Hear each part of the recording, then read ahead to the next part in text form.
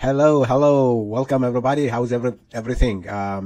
It's great to be together and discuss about the future, about our world, about our faith, about our interaction and how people, how people are behaving and what is the solution for that. It's a very great program for me because we cover a whole lot of things. Today, Muslims at the speaker corner. Muslims at the speaker corner. The speaker's corner is in England and London, where a lot of people come up, and it is a tradition where people, when they feel something, they come out against the government, against anybody, and they express their feeling, their opposition or their support or whatever they feel. It is a place where you go and breathe out.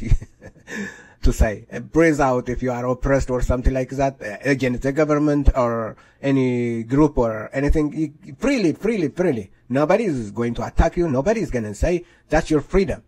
That's in London. Now that is changing. That's changing, dramatically changing because of Islam. Now there is another prophet who is the son of the Prophet Muhammad sallallahu alaihi wasallam. America, Russia will go to Iraq. Computers will push nuclear button and world will end. Wow. This is the Prophet Muhammad, another fear monger, you know. They send fear. Islam like to send fear. No peace, just fear. Allah, fear the Prophet, fear mongering. Let us listen, this Muslim. Bible said kill 3-year-old. Bible said kill 3-year-old. Can you let me kill speak? women who are married, kill men and boys, and take a birthday. What are you talking about? Bible is lie. He's got a big Lie. Sir, Bible hang on. Take it easy. Bible is lie. Take it easy. This is a madman. He is mad. Bible is I said, hang lie. on, sir. Take it easy. Bible is lie. Take it easy. All right, lie. Take it easy. What about Quran? Quran, there's no problem with Quran. Oh. I studied for 40 years. Not one word is lies. He studied all his 40 years and he found nothing in the Quran. The Bible is lie. This is the speaker's corner. Welcome Islam to London. This is after they attacked our dear sister Hatun Tash, and now they are coming out and expressing their love of freedom. Islam, the love of freedom and love of coexistence. Live with other people, respect other religion, I think why everybody is against Islam? Because it is not compatible. It is a practice of 7th century cow herder, goat keepers, those, nomads, the Bedouins. That was their lifestyle, and they are very hostile. They were very hostile, and it came down to us. These people cannot coexist with anybody in any country. For example, if you take Christianity, you don't change. Still you keep your country, your culture, your anything. You be a Christian.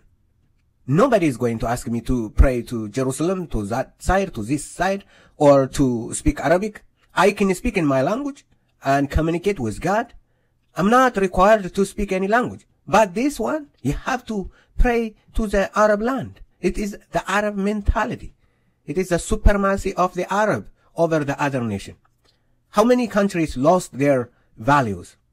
Iran was the most awesome country, the most beautiful. If you go and then read the Persian history, their kingdom, wow, it is amazing. Even in the Bible, if you go to the book of Esther, like 127 country they rule, the most powerful kingdom, even more powerful than America and England and anybody combined. They were more powerful, yet they respected all the people. The Jew and the other countries in 120, they respect it. But Islam, it tries to change you. Islam, you have to be like Arab. You have to have Arab mentality, the Arab language. You cannot call, for example, God. I can call him in English. In Hebrew, it is Elohim. and then in English, God, in other language, you can call him whatsoever. Because God knows the language, all the language. But Allah, no. You cannot change Allah. You use your own language to call Allah. And then when you pray, you have to face to Mecca. Because you are a slave to that country. You are a slave to that culture. So the dominant of, this is like, it's like a cancer. And try to transform the whole body. The whole thing. Islam is like that. That's why, Brother Christian Prince and others and us, we are now against it. They cannot live together. They don't know any democracy. It's tough for Allah. That's what they say. That's what they say when it comes to democracy or coexistence with other people. All the people, the Hindu, the Buddhist, the any Christian, all are beasts before them. Whereas in the Bible, God made man in his own image after the likeness of God. God created man and woman.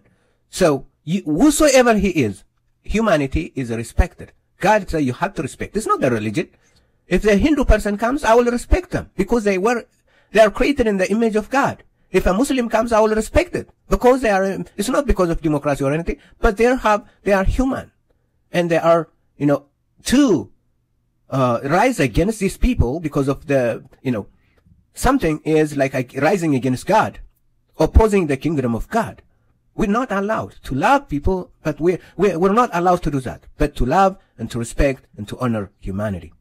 But Islam, none of that is in Islam. Islam is a religion of supremacy, the supremacy of Arabs, the Quraysh. That's the mentality. Wherever it goes, wherever a Muslim goes, he goes with that mentality. He's not willing to change. No, never. That is Islam.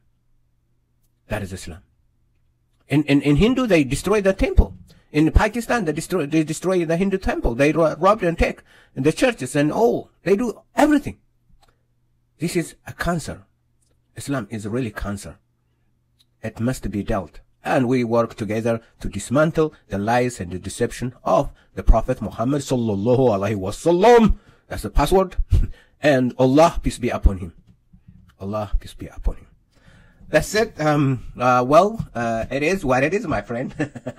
So we are here. Please share, like, subscribe, comment, and let everybody participate against the fight. Let everyone learn about this cult and stand against this evil power. May the Lord richly bless you until we meet another program. Bye-bye.